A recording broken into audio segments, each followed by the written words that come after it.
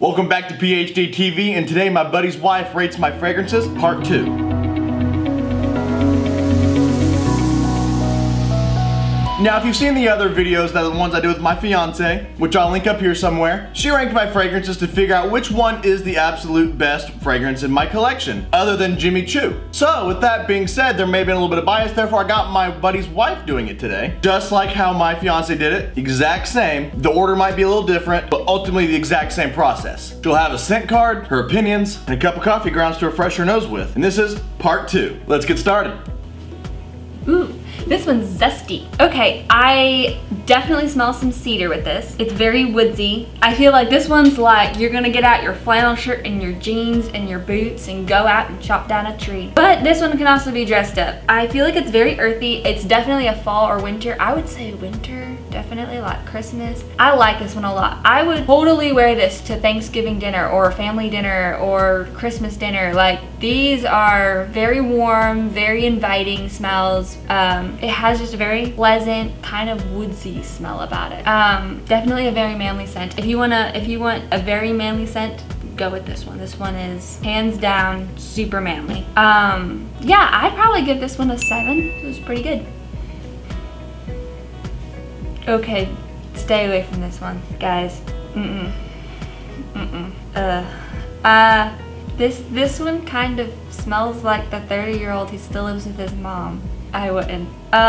It kind of smells like, I don't even know, like glue, maybe. It's very sharp. It's very sharp and very pungent and just not overall very pleasing, I don't think. And it also is kind of drying really fast, so I feel like even if you did buy this one and you did decide to wear it for some reason, it would go away pretty quick, which is not a bad thing. Yeah, I'd give that like a 1. Should never wear it, not any time of year. Oh, see, now this one, yes. This is like the manly version of walking into like a candy store or a bake shop. It's got some like caramely almost smells to it.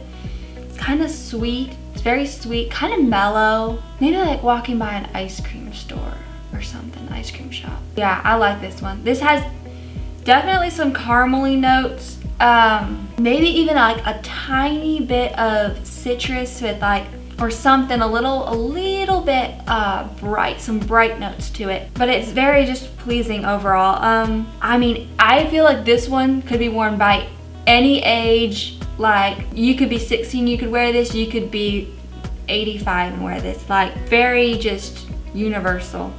I would say it's probably more of a fall, winter smell, definitely. You could probably get away with it in the summer, but I think it's definitely more of a fall or winter smell. I would give this one an 8. This one is very pleasant.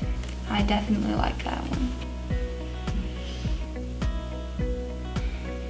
This one I'm not a huge fan of. It kind of has some more of those cleaner Lysol notes. It's not horrible. It's definitely more of a summer fragrance, I think. It's just very strong, like lemon, citrus, the whole citrus spectrum.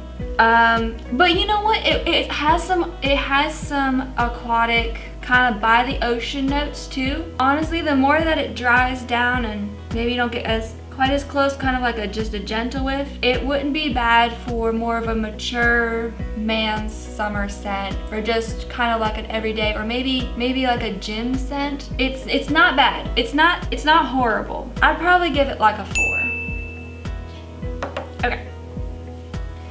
This is a nice scent. This is, I feel like with this one, it's a very light scent. It's very spring, summer. It definitely has some aquatic notes to it. That's probably the main thing I'm getting. It also has citrus, but the citrus isn't overpowering. It's blended well. They mix together very well. The aquatic and the citrus, they are blended very well on this one. It's not extremely pungent. Like, as it dries down, it's definitely getting lighter. I feel like this would be a good, if you're into citrus, I feel like that this would be one of the most ideal for like just an everyday wear in the spring and summer. I probably wouldn't choose this one if you're going out on a date, But if your girlfriend or your significant other happened to pop by and you're wearing this, she probably wouldn't be mad. So I would give this one a 5.5 probably. Not bad. It's very nice light men's scent. Yeah, definitely.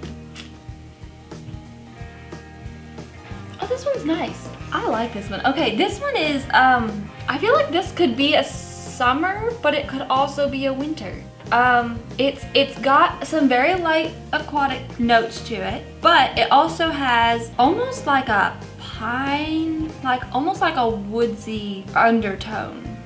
Kind of, if that makes any sense. So like, it has some very light notes that kind of hit you first, and then underneath there's like a very like woodsy scent to it. It's very pleasant. This one would be good for any age group. I would say this would be just a good everyday wear, but also would not be a bad choice for a date. So I feel like you could dress this one up or down. Very versatile, very universal. But yeah, it's very nice.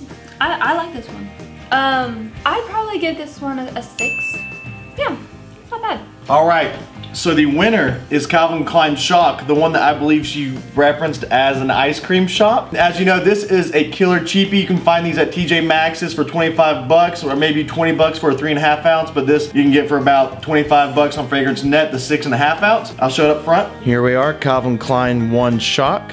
Okay guys, this was part 2. Go ahead and if you haven't already, click link and subscribe and follow us for part 3.